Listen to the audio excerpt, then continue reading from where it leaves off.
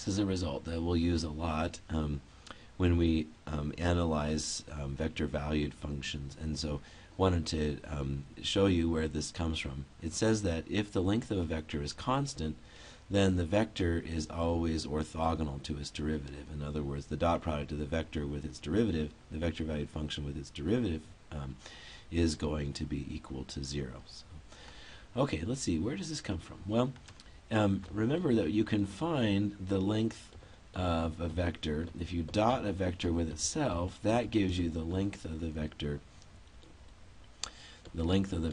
squared, right? So if that's equal to a constant, then we know that if you take the derivative with respect to t of this dot product, since that dot product is some constant, we know the derivative turns out to be 0. But what is the derivative of the dot product of two vectors? Well, let's say, or the dot product of the vector with itself. Let's say we have this vector-valued function. Let's think about its components, x, y, and z.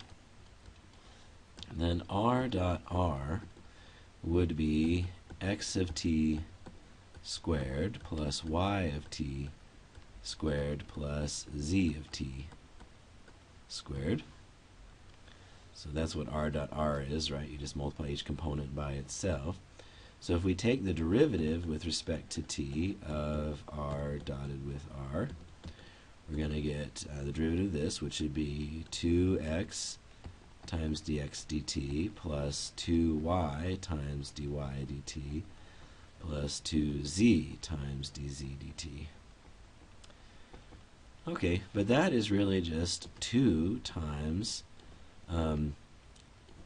the vector x, y, z dotted with x prime, y prime, z prime, or dx dt, dy dt, dz dt, which is 2 times r of t dotted with r prime of t.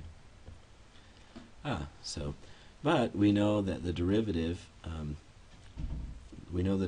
of r dot r is supposed to turn out to be 0, and so we have these two ideas. And if you divide both sides, we know the derivative is supposed to turn out to be 0, but it is 2 times r prime.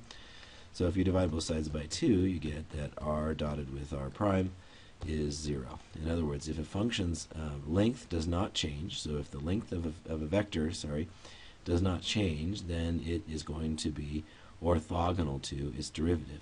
In other words, the dot product of the vector-valued function with its derivative is going to always be 0. That will just come up a lot, so it was worth discussing.